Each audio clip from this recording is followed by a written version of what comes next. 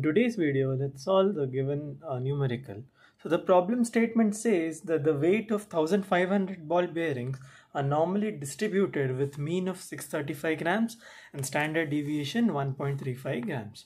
So if 300 random sample of size 36 are drawn from this population, we have to determine the mean and standard deviation with replacement and without replacement. Okay, so this question is pretty simple and straightforward. You can solve it very easily. So let's firstly write the observations.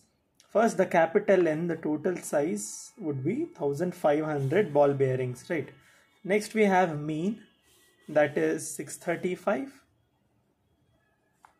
Then we have sigma, standard deviation to be 1.35. Followed by that we have size, small n is equal to 36. So first let's solve with replacement. Okay, so first one is with replacement.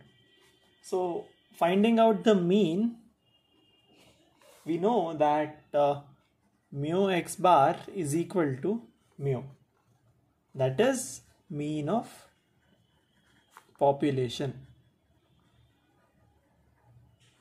So the mean of population given here is 635.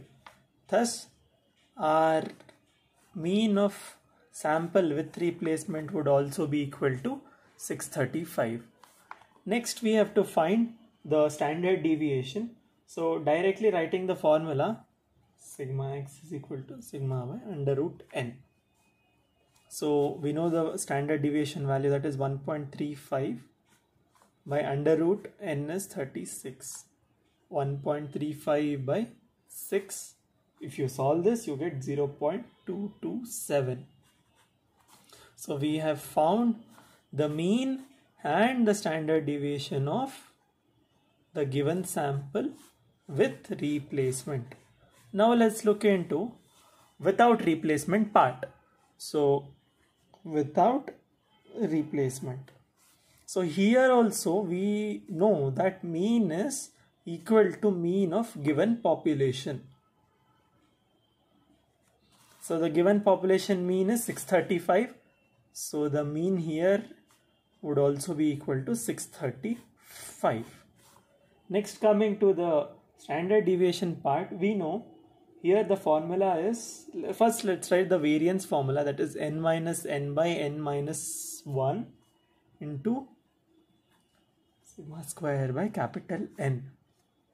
So this is for variance. Okay, so let's find out variance, and then under root of variance we can fetch the standard deviation value easily.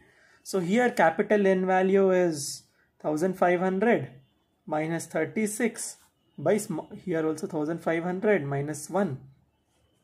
Here 1.35 whole square by n value is 1000. N value is, small n value is, here small n value is 36. So solving this, we get 0.05. That is sigma x square, that is variance.